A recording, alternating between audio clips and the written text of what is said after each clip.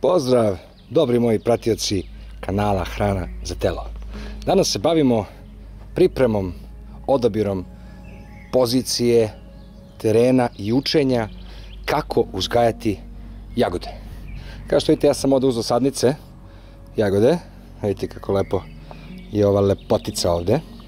I sada se bavim, čitam, istražujem, razmišljam i konačno sam doneo odluku i shvatio kako da najbolje napravim svoje mesto, svoju malu terasicu za jagode. Zašto sam odabrao baš ovu ovdje poziciju?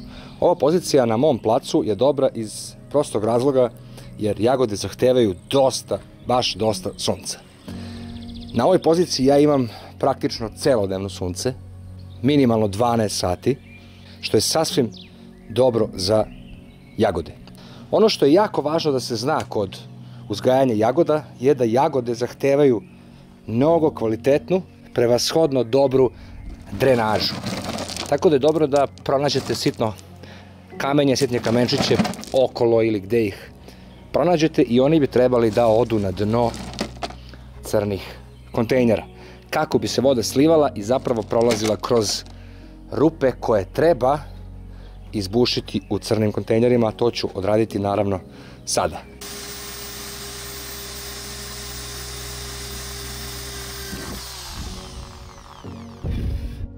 Evo dakle, rupe su izbušene, ne znam, možda sam ih izbušio i previše, možda i nisam, čini mi se da je ovo sasvim korektno i dovoljno, jer što je bolja drenaža, voda je čistija, više je kiseonika i manje je buđi, gljivica, bakterija i tako dalje. Stavili smo kamenčiće za dobru drenažu, ne treba mnogo, dovoljno je samo da kamenčići budu na dnu, kako bi voda lepo oticala, kako se ne bi zadržavala i samim tim pravila pogodne uslove za razvoj raznih gljivica, bakterija i tako dalje. Dakle, ne treba mnogo kamenčića, dovoljno je samo da pokriju dno i to je to. Sljedeća stvar je mešavina zemlje. Jagodama ne treba prevelika dubina zemlje, dovoljno oko 30 do 40 cm ili kod Amerikanaca 18 do 20 i nešto inča. To je ta neka dubina koja je potrebna i također sade se na razmaku od 40 cm. Sad, moji ovi crni kontejneri su 76, bilo bi dobro da su 80 85 cm, ali nema veze, biće malo veća gužva, ali opet će biti dovoljan, ovaj jedan skoro 80 cm i dovoljan je za dve sadnice. Dakle, sad sam došao iz šume dole mi stoji pesak, ispod ovog peska, dakle ovdje se nalazi izmešana zemlja, dakle obična humusna zemlja, pesak, đubrivo od kalifornijskih glista i zemlja za cveće. Međutim, pre toga u spremnik ćemo sipati na dno i malo čistog đubriva od kalifornijskih glista, stajnika. Dakle, kao što vidite, dovoljno su 2 lopate stajskog đubriva da čisto prekriju kamenčiće i da naravno dozvole jagodama da izvlače super kvalitetne hranljive sastojke iz stajskog đubriva obogaćenog kalifornijskim glistama. Nakon ovoga sada sipam miks zemlje i konačno gotovo. Kao što vidite po svetlosti, više nije sunce, ono palo je veče, dakle trebalo je jedno dobrih 3 sata da se napuni ovih 6 posuda, ali najteža stvar je odrađena. Ovdje morate biti pažljivi da mnogo ne oštetite korenski sistem, jer svako presađivanje je kao operacija kod čoveka. Dakle, što pažljivije to odradite, to će biljci biti lakše da preživi operaciju. I evo je jagodica koja će sad završiti u gornjoj zemlji. Dakle, šta je bitno da uradite? Bitno je da malo rastresete korenski sistem pre nego što je stavite u novu podlogu.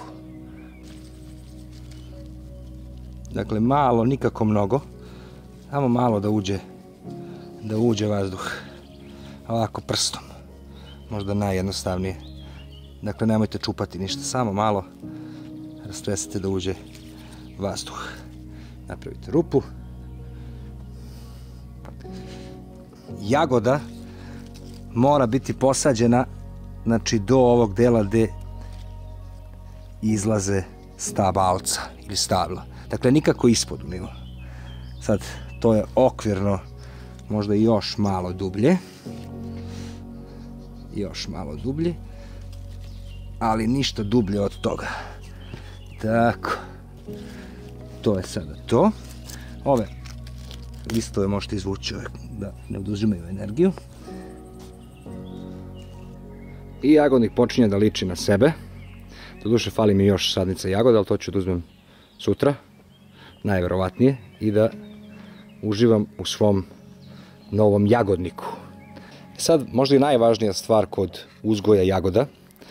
Kao što mi volimo jagode, tako vole i razni drugi insekti, pogotovo različite vrste crva i glista. Obožavaju jagode.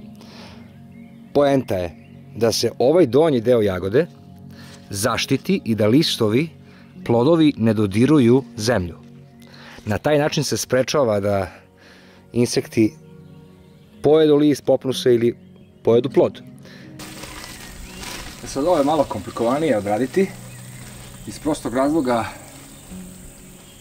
što jagode trebaju da budu pokrivene, tačnije kako listovi, plodovi ne bi bile direktno na zemlji zbog raznih štetočina.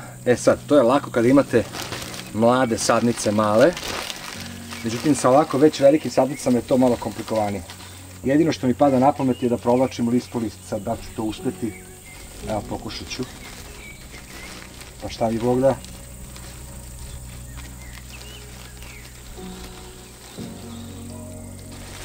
Dakle, ovo je najzahtevniji proces.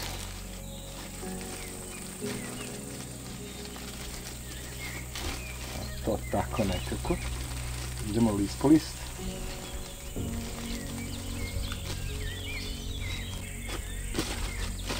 To je okvirno to. I onda listovi i jagode ne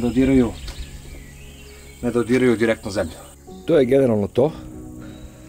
Sljedeći korak je da nabavim još sadnica.